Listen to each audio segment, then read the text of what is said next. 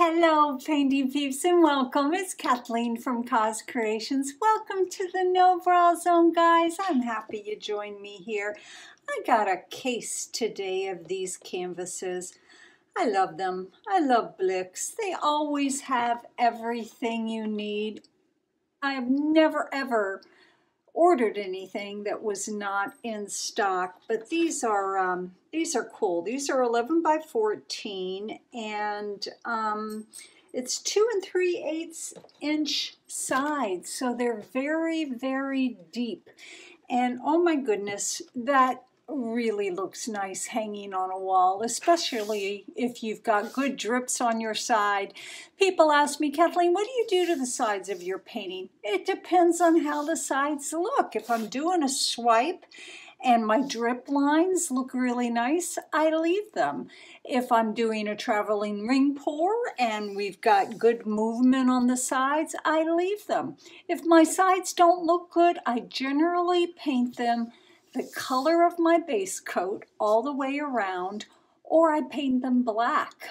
Black, if there's black in the composition, really makes the canvas pop off the wall. So I'm really, really excited about this. We're going to do a minimalistic painting, possibly swipe it a little. If I swipe it, I'm going to use my Tracy Reed little swiping tool, which comes in several sizes. Where can you get this? Tracy Reed's Design on Etsy, or reach out to her on Facebook, or my flexible piece of plastic, or whatever suits me at the time. What else? Our base coat today, our base coat is going to be a white.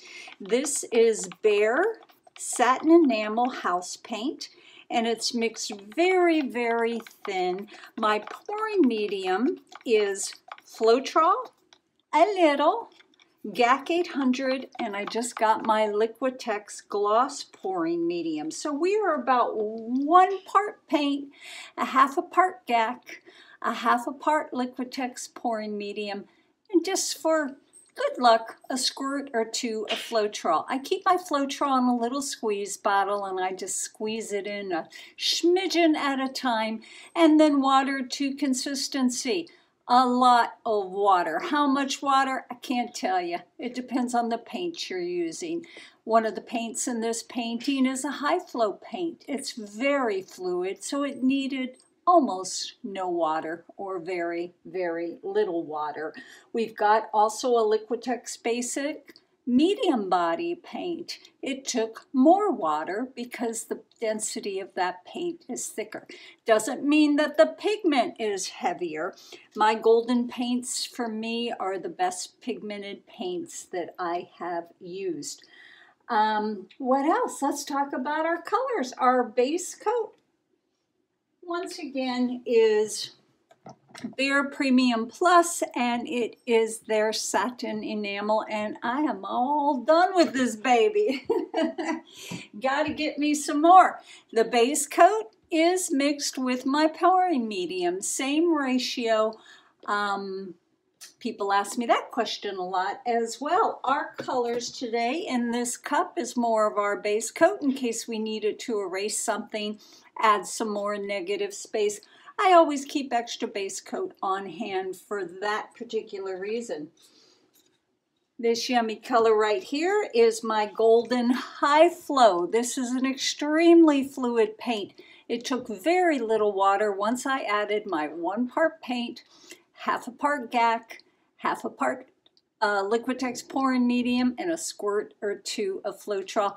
A few drops of water is all it took to get this to the really thin consistency that leaves no trace, no mound on a mound on a mound. Very, very fluid paints, guys.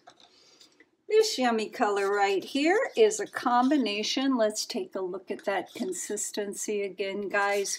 It's everything. Consistency is as important as your colors and your composition, because you can't get a good composition if you don't have the right consistency of paint. That is Rust-oleum Metallic Accents in their, what is that? That's their metallic pewter.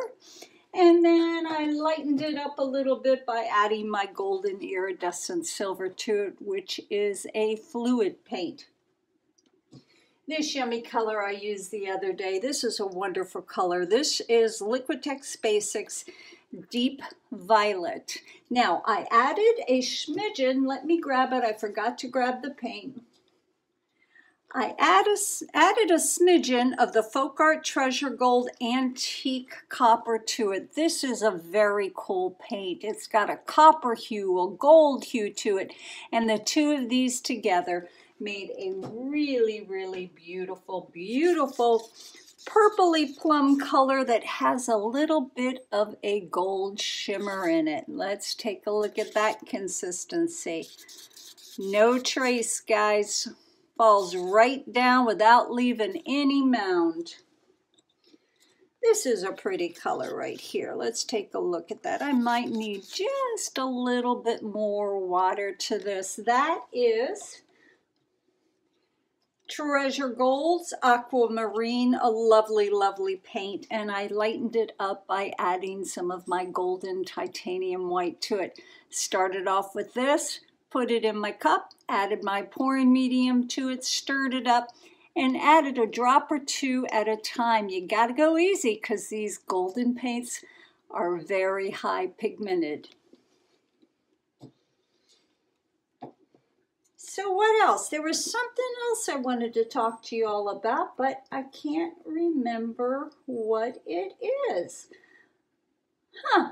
Okay, whatever. Let's put some tunes on, guys. Let's tap our toes. Let's get busy.